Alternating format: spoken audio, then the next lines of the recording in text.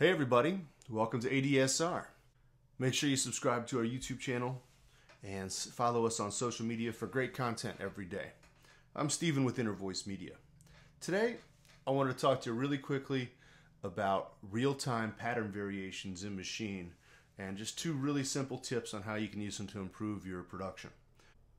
So what I mean by that is creating patterns that maybe cross over scene lines, as well as just a quick way to build up a bunch of patterns that you can try out in your arrangement.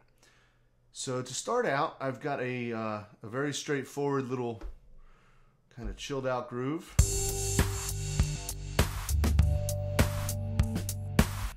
Nothing too fancy here.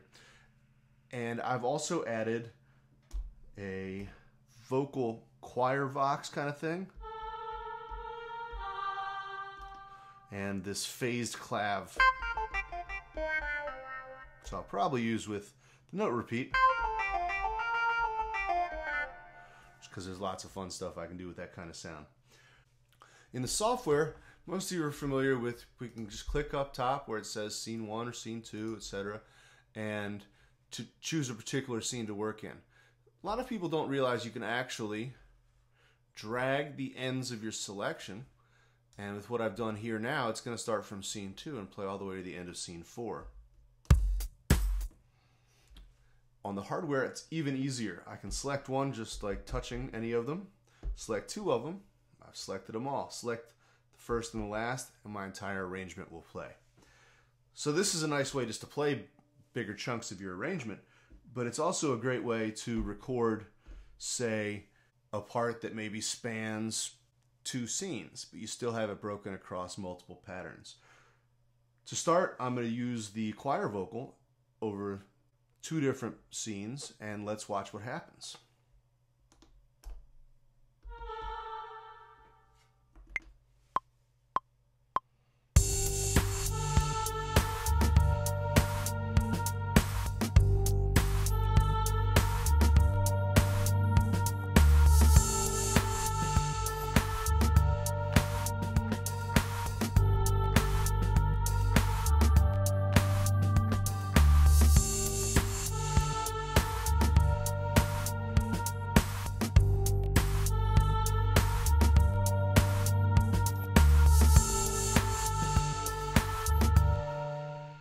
So you'll notice what happened here is as I get to the end of pattern 2, it carried this last note over into the next pattern.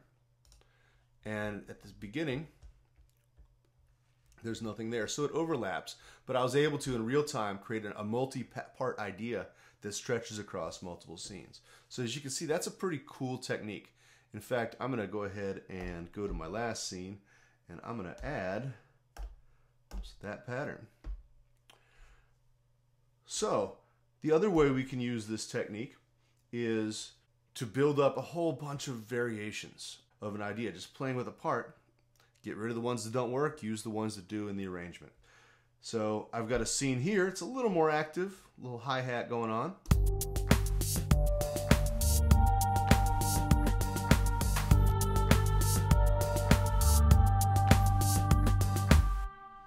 And I think I want to add that phaser clav now.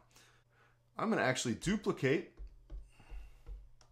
my scene. So I've got 4 copies of the exact same thing, and I select them all. So now, as it goes across different patterns, I'm going to try single pattern ideas, and then I can use the ones that work, delete the ones that don't. So let's give that a shot.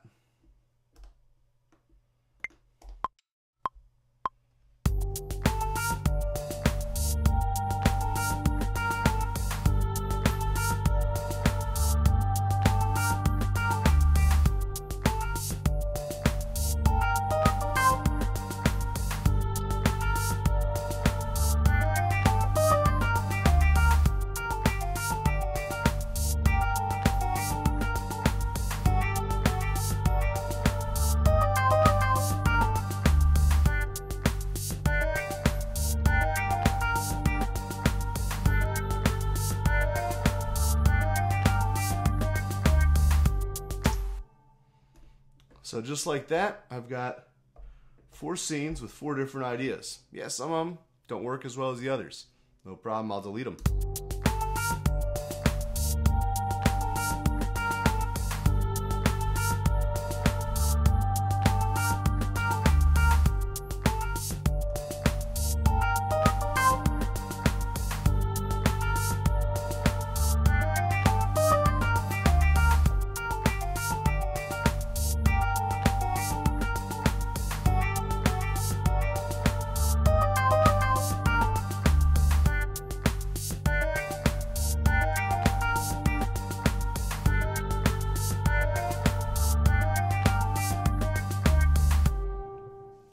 So let's say I like this pattern in this one. I don't like these last two. It's no problem. If we go to our pattern mode, we can see that it laid them out in a sequential row. So boom, I delete those. And in this one, I just come over, add that pattern. And in this one, I'll add that one. And now I've got